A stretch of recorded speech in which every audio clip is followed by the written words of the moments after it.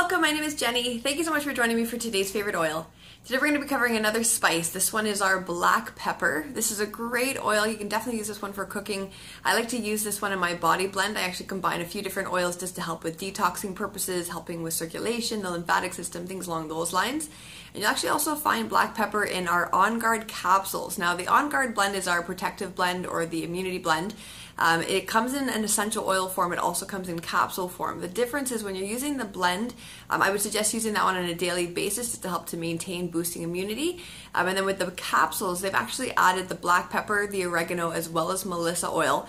So just to actually be better for when if you do get sick, then you could actually use the On Guard capsule. So just to give you an idea again of some of the great properties for black pepper. This particular guy is actually recommended in Canada as one of our natural healthcare products. So I'll mention the few different claims that are here listed. So in regards to internal usage, you can actually add this one to your meats, soups, entrees, and salads to enhance food flavor. Apply to the bottom of your feet after a long nap, so very stimulating. And again, diffusing for a stimulating aroma. So those are some for aromatic, topical, as well as internal usage. In regards to our Essential Life book, the main top usages, I'll give you a little picture of our black pepper. So again, not all these usages have actually been approved by any particular regulating body, just what this oil has been known for thousands of years, so just knowledge that has been passed down. So this one has been used for constipation, diarrhea, and gas. You can take this internally in a capsule or apply topically to the abdomen. For draining and cleansing of respiratory and the lymphatic, so you can take this one again internally by placing a drop under the tongue, as well as just inhaling it directly. Circulation issues, so you can apply this topically with a warm compress that will help to increase circulation and blood flow to muscles and nerves. For cold and flu, so if you're dealing with seasonal threats, you can use this one internally in a capsule or topically to the bottoms of the feet.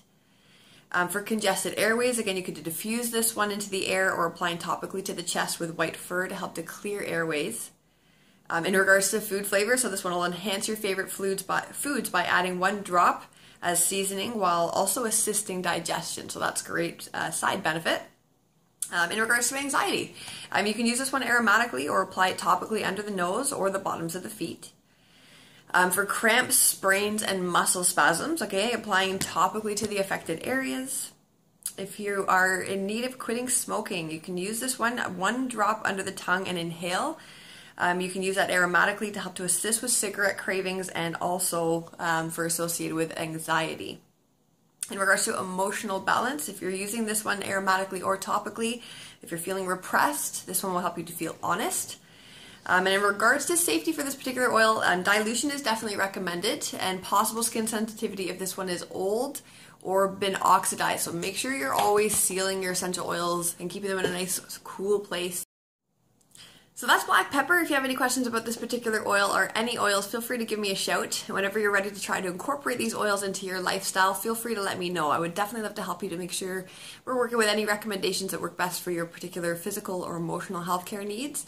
And of course, are purchasing in a way that actually serves you best. Thank you so much for taking the time to watch again today, and I'll talk to you again soon. Bye.